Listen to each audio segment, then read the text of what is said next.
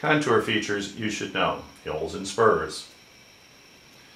This is a part of the Jockey Hollow map owned by Hudson Valley Orienteering, and this is part of Jockey Hollow where the soldiers' huts were here. These black squares are the little huts that soldiers stayed in one winter when they were near Morristown, New Jersey.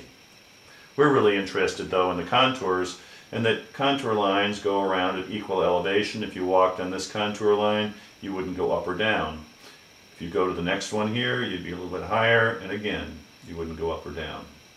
If the contour lines are close together, you find that it's a steep hillside or a steep slope.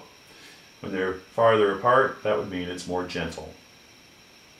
You will notice that some of the contour lines are darker than others. These are called index contours. They're every fifth one. So if you were worried about how far up you would have to climb to get here, you could count this index contour to this one. That's 5, 10, 11, 12. So you wouldn't have to count each individual contour line. This hill, as viewed from this spot, looks something like this. Goes up to the top of the hill and back down. The symbol for a hill on a clue sheet ends up being a round circle.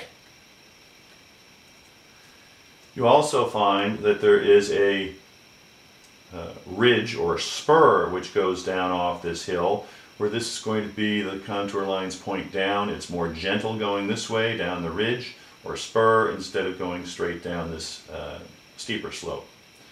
So this is a spur or a ridge, and the contour lines point down the hill. This is the symbol for a spur, where you end up having a straight line with the contour lines pointing out from it, indicating that it is a small spur or a ridge.